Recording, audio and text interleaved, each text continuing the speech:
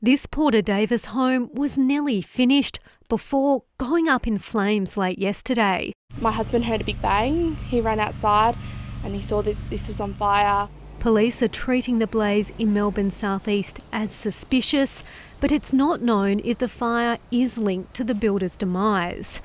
This latest building industry collapse has left up to 1,700 homes in Victoria and Queensland unfinished, with both homeowners and suppliers likely to be left out of pocket. We finally started building maybe a month ago. All seemed really well, and then suddenly we get the news. Today, the liquidator, Saeed Jahani, told a creditors' meeting there were reports of suppliers and contractors stealing from or damaging property at unfinished sites. He warned this was hurting the homeowners most. They are, quite frankly, the victims of this liquidation, and you are, quite frankly, by your callous actions, not helping anyone, he said.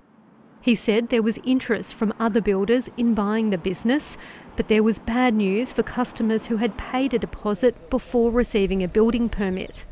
It means you do not have any insurance cover, and it means the deposit you have paid has been lost, he said. Those that we really feel for are people who haven't yet started a home, those who are underway but haven't moved in yet. The Victorian opposition has also raised concerns and met with builders. And in their judgment, upwards of 50% of Victoria's residential construction sector is at risk.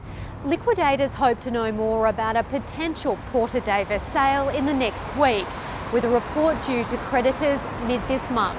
Elise Kinsella, ABC News, Melbourne.